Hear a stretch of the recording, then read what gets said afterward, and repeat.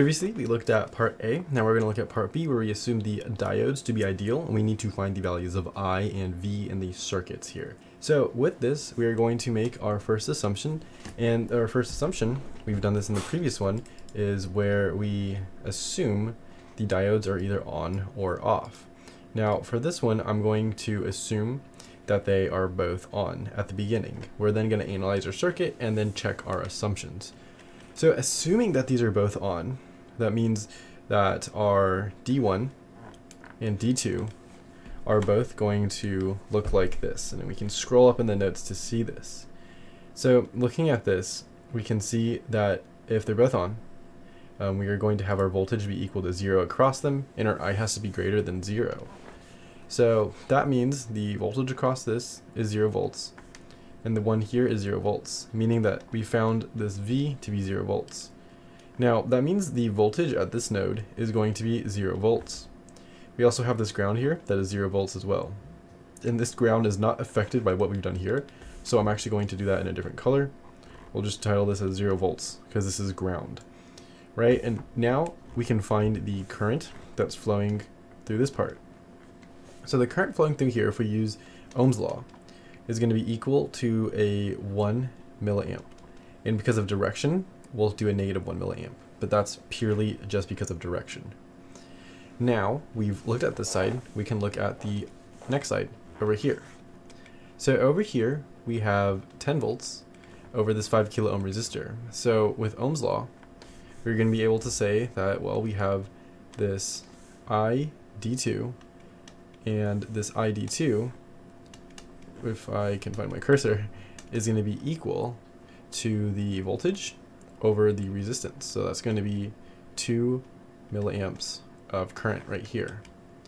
And so this 2 milliamps of current, what it's going to do is it's going to flow through here. It's going to flow through this diode, right? And then we're going to go into this node here. And remember, this is 2 milliamps. That's from up here. Now from here, with the node voltage method, remember all voltages going into this node have to equal to 0. So we'll set this equal to 0. And we have 2 milliamps minus 1 milliamp. And so this, we know if it's minus, we know voltage, or sorry, not voltage, but current is flowing out of it. Well, we can see that current has to be flowing into this, right? And if we have it like this, we're going to need another minus 1 milliamp to get it to be equal to 0.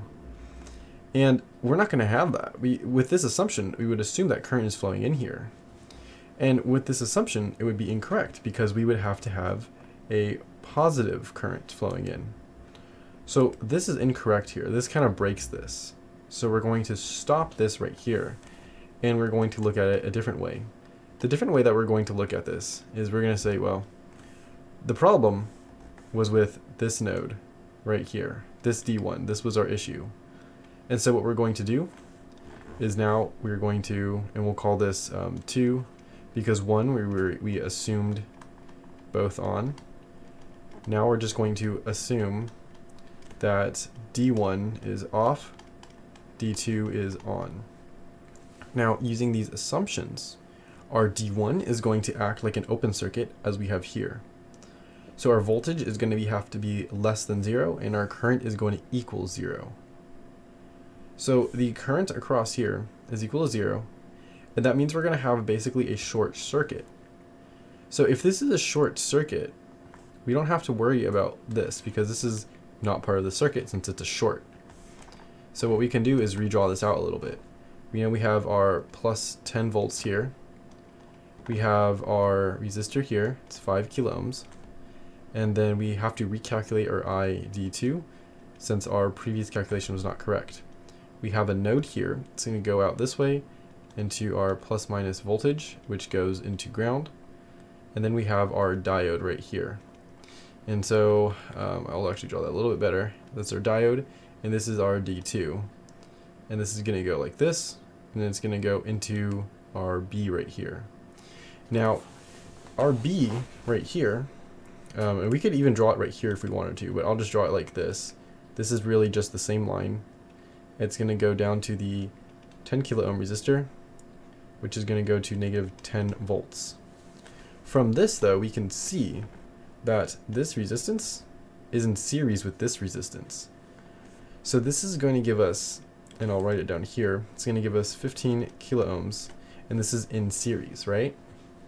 Well, now with the node voltage method, if we look at the current across here, we have 10 volts here, we have a minus 10 volts here.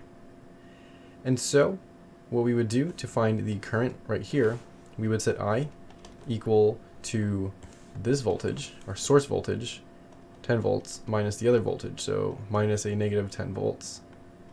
And this is going to be all over the resistance, which is 15 kilo ohms. But we're just going to keep it as ohms because we want to have it be milli when we do this. And so 10 plus 10 is going to give us the 20 divided by 15 is going to give us about 1.333 repeating. And so this, our I, is going to be equal to 1.3 like this. And we're just omitting units here for simplicity. So that's what our I is right here, 1.3. Now this I is going to be flowing through here, right? Now we want to solve for some voltage. Now we can see that this current right here is going to flow through a diode. It's going to flow this way, and it's going to flow down here. And so we have 1.3 over this 10 kilo ohm resistor. Now if we want to find the voltage across this, we are going to set the voltage equal to current times resistance, which is 1.3 milli times 10 kilo. And this is going to give us 13.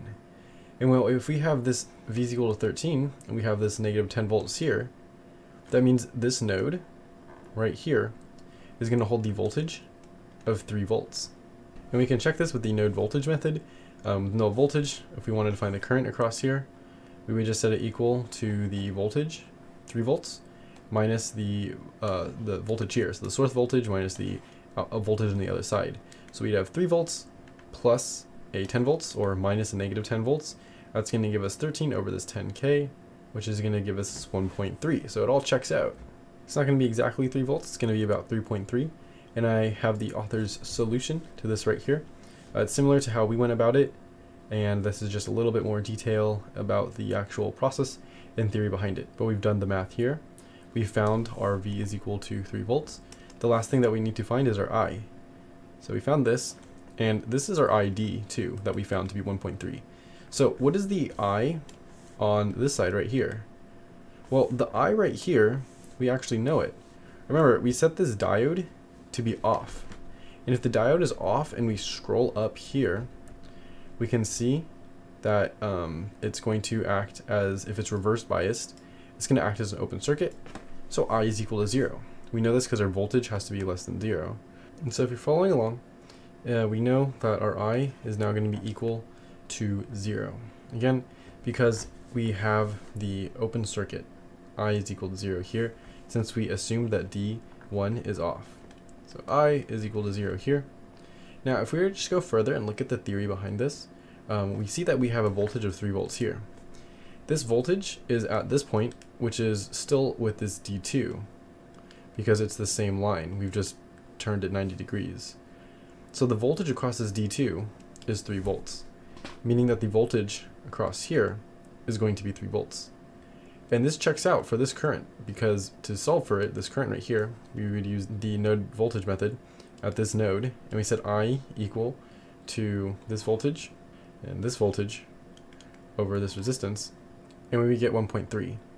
Not exactly though, because I again rounded, but this should be 1.3 volts, and this should be 13.3 volts. But if we were to have it like that, then we would get this 1.3.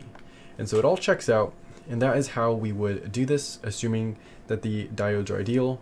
Remember, we need to assume both are either on or off, and then if that does not check out, we can assume one is off, one is on, and then if that doesn't check out, one is off, and the other one is also off.